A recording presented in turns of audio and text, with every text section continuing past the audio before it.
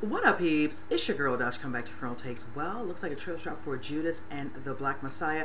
I will tell you, this is something I had been waiting to actually drop. I talked about this briefly, I want to say almost a year ago, where it just whispers that it was in the works. I knew that Daniel Kaluuya was attached. I'm very happy. That brother, I've been following him since he did the movie Sicario, the first one, and ever since then, I've just been loving the work he's been putting out. So to know, of course, he was attached to this, that had that on my radar. I'm curious to see who else is in this because I only knew that he was. So you know what? Let me go ahead and just jump into it. I'll say the rest of my rant at the end, you guys.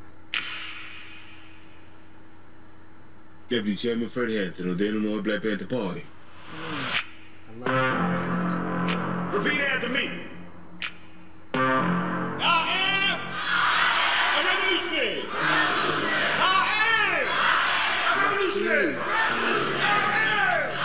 a revolutionary.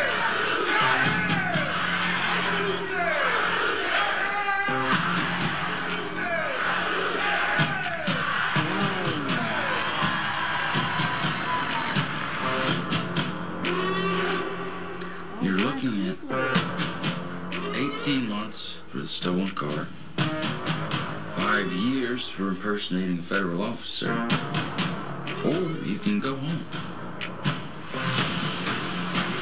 The Black Panthers are forming a rainbow coalition of oppressed brothers and sisters of every color. Their aim is to sow hatred and inspire terror. I will learn all that I can.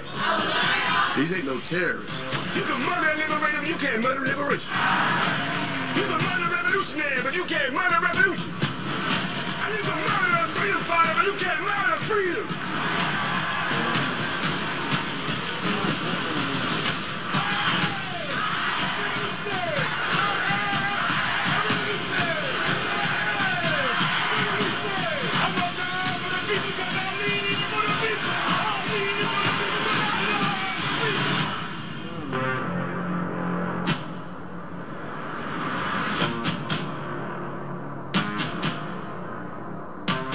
Alright, you guys, that's how you do a goddamn trailer right there. Let me put it like this. I don't need to see anything else. When it comes out, I'll be watching. It says, of course, in the theaters. I will say, I would really love to see this in the theaters. The climate, it's kind of, iffy, whichever, but if they decide to put it online, whatever, I don't care. I'm still going to watch it, and I'm most definitely going to do a review to this particular one.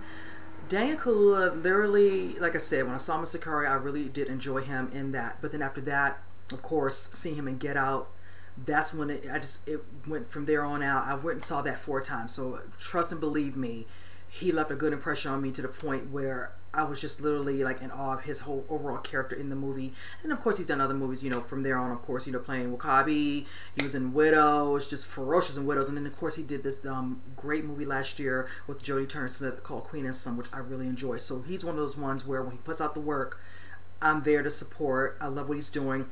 The brother is British, and it's amazing to me how he was able to get the accent. It sounded beautiful, the way he spoke. Like, oh my God, he really digs into his craft and digs into whatever role he's playing to make it just convey what we need to see. And for Fred Hampton, that character in this, it looks like it's going to be powerful.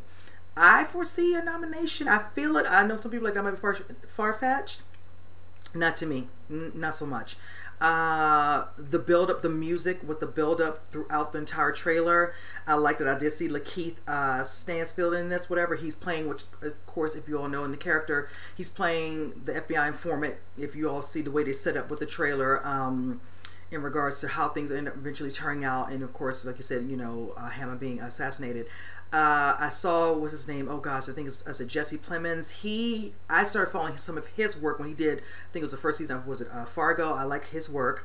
Yeah, it looks really, really good. I didn't catch too many other faces. I'm really not interested in seeing the other trailers, but I might, just to see if I can get another glimpse of some people, because it was hitting certain screenshots very quickly towards the end as the music kept going and building and building and building. And this just looked like it's just going to be just straight beginning and powerful.